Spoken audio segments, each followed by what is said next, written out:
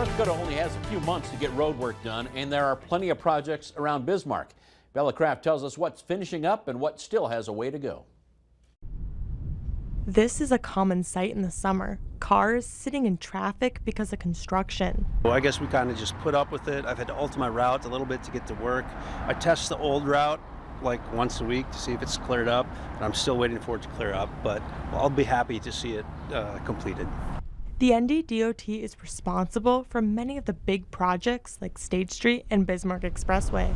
The department's contractors are using a safer and faster method this year. Some night paving and night work there, which is a little unique. We don't do that typically.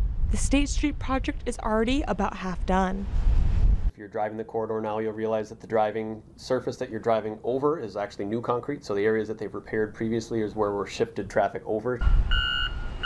Shell says it is a little too early to know if contractors will be done on time. Workers are required to hit specific deadlines on certain project sections. So whether or not they work real hard to get the work done and have wonderful weather early in the year, or that's something that has to happen later in the year, it's really up to them to decide what the best way to use their resources. Many potholes and curbs have been fixed, but some citizens like Gregory say they are still waiting for some improvements. I really would like to see bike lanes in Bismarck be much more prevalent for the safety of riders like myself. Shell says most construction projects should be finished around mid-October if they are on schedule.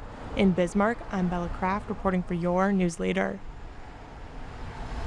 Go to the City of Bismarck website for a map of construction projects.